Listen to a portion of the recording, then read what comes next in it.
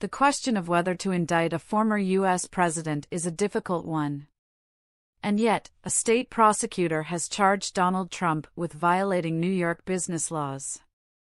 And a federal prosecutor has charged Trump with violating national security laws as well. On one hand, the U.S. judiciary system is based on a basic principle of English law that dates back to the early 1200s, that no one is above the law.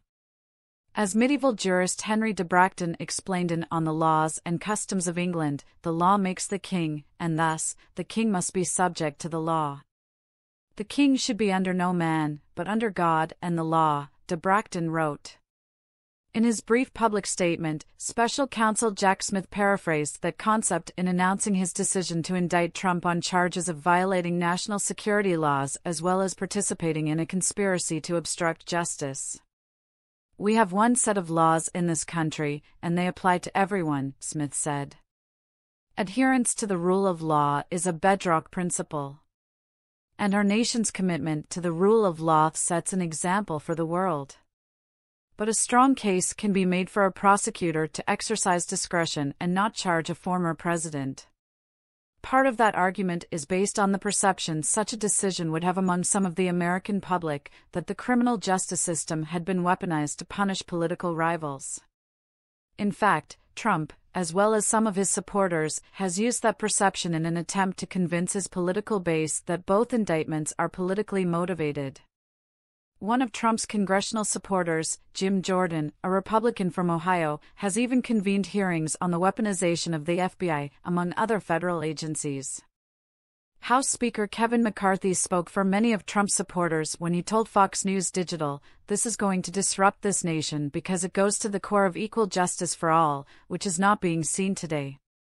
And we're not going to stand for it." It's reasonable that regular citizens might fear prosecutors would abuse their power by filing unmerited, politically motivated charges against their political opponents. Some foundational legal principles can shed light on when such prosecutions are or aren't reasonable. When I teach first-year criminal law at Harvard, one of my goals is to help the class understand that criminal law is based on what communities deem to be morally wrong behavior. In the state case as well as the federal one, both prosecutors believe that Trump's behavior surpassed that threshold. Justice system needs credibility. When considering charging a former president with crimes, two extreme positions should be rejected at the onset. First, some argue that equality under the law means just that. If a former president commits a crime, he should be charged. This position ignores the reality that the costs associated with charging a former president, particularly one who is a current candidate for president, can be high. Our criminal justice system relies on the citizenry believing in its legitimacy. Widespread belief that the prosecution of a former president is being used as a political tool undermines that legitimacy. Special Counsel Jack Smith has filed a 37-count indictment against former President Donald Trump. Peter DeYoung/AFP via Getty Images. Second, others like McCarthy argue that a former president should not be charged with any crime, as doing so will exact permanent injury on the credibility of American democratic traditions. This argument overstates the likely consequences as well. In recent years, two democracies, France and Israel, have indicted a former or sitting leader, and both of those democracies are still functioning. In France, former President Nicolas Sarkozy was charged and convicted in 2021 on corruption counts. And in Israel, sitting Prime Minister Benjamin Netanyahu was charged with bribery, among other counts. Like France and Israel, the United States' democratic traditions are strong enough to endure the prosecution of a former president or a presidential candidate. When to charge a former president? Legal theorists have divided the criminal law into two categories. Known in Latin as malum in esse, the first category is used to define conduct that is considered naturally evil as determined by the sense of a civilized community. Such conduct includes murder, larceny, and assault. Manhattan District Attorney Alvin Bragg makes a point following the arraignment of former President Donald Trump on April 4, 2023. Kinna Bettencourt/Getty Images. The other category is known in Latin as malum prohibitum and involves conduct that is a crime only because the law makes it so. In plain terms, the malum in se is illegal because the conduct, on its face, is immoral. In contrast, malum prohibitum is immoral only because a law has deemed it illegal. For example, a premeditated murder is immoral on its face.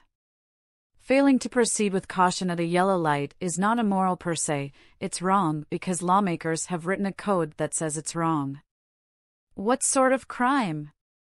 Prosecutors should only indict former presidents or presidential candidates for crimes believed to be immoral. In this way, an entire class of non-serious crimes are excluded from consideration. For example, Americans will never have a Democratic prosecutor charging a Republican former president with jaywalking. Likewise, a Republican prosecutor will not charge a Democratic presidential candidate with littering. While the exclusion of very many crimes by prosecutors is a helpful start in determining whether to prosecute or not, the difficult analytical work comes when deciding which categories certain crimes fall in. Former President Donald Trump arrives for an arraignment hearing on April 4, 2023, in New York City. Michael M. Santiago/Getty Images. Is it evil to violate a state's business record laws? Is it immoral to violate national security laws? Are they more like a traffic violation or a premeditated homicide? What if the former president violated the business record laws for the purpose of violating some other law, which raises the conduct from a misdemeanor to a felony? In his public statements shortly after indicting Trump, Manhattan District Attorney Alvin Bragg explained that New York is the financial capital of the world and that the state has a significant interest in enforcing its business records laws. Bragg further explained that failure to police business records laws could have an impact on consumers, real, everyday people who rely on fair business practices, which, in turn, is the basis for fair markets, fair interest rates, and fair prices for a range of goods and services. No one is above the law. In the end, the decision to criminally charge a former president turns on a tricky question. Equal protection under law is a value that Americans should hold dear. But when it comes to a former president, competing values must be considered. Is the alleged crime so egregious that the benefit of holding a former president equal before the law outweighs the cost associated with the appearance of a partisan, weaponized prosecution? So far, Smith and Bragg are the only state and federal prosecutors to answer that question by seeking an indictment. We today uphold our solemn responsibility to ensure that everyone stands equal before the law, Bragg said. No amount of money and power changes that enduring American principle. Likewise, Jack Smith urged those interested in the case to read the indictment before making charges that his investigation was politically motivated.